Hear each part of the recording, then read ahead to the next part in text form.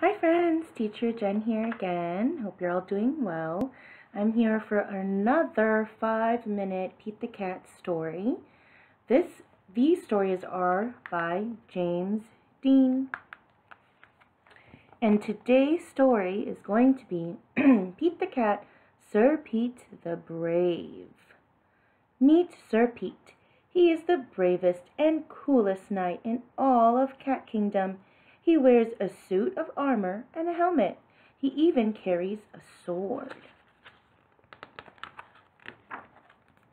All day long, Sir Pete does lots of knightly things. He rides a horse and climbs towers. At dinner, Sir Pete listens to Lady Callie play the harp. Lady Callie is awesome. "Bravo!" Sir Pete yells at the end of each song. He claps louder than anyone. One night, while Lady Callie plays beautifully, someone casts a spell, and everyone falls asleep, even Sir Pete. When everyone wakes up, Lady Callie is gone. "Oh no," says Sir Pete the Brave. "I know what to do. I will find Lady Callie and save her."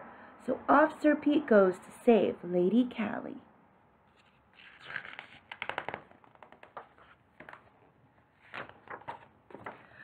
Yikes! Sir Pete falls into a giant hole. Who could have made such a huge hole? The hole is a dragon's footprint. "Follow the footprint," Sir Pete says to his horse.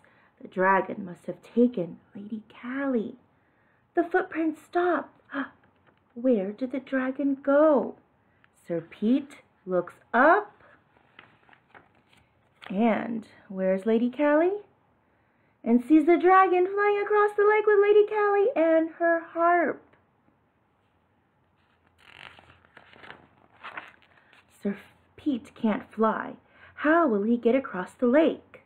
How do you think, friends? He gets an idea. He can row. Across the lake he goes. Sir Pete gets to the other side of the lake. He spots a dragon cave.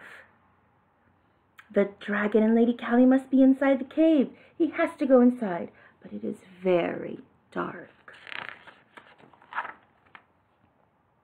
Then he hears music. He must save Lady Callie. He won't be scared. He is Sir Pete the Brave. He follows the music, but it suddenly stops. He finds a harp, but no Lady Callie. Where could she be? Sir Pete will not give up. He sees a hill and decides to climb it. From there, he can probably see Lady Callie.